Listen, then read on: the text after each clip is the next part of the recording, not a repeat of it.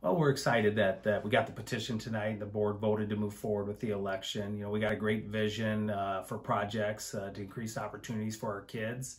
So I'm excited to be able to share this with the public. We'll get to August and early September, make sure our voters know what are the opportunities that we want to be able to increase for our kids, and what do those building projects look like. And so it's an exciting time. It's an exciting time to see North Scott grow and see the community support us.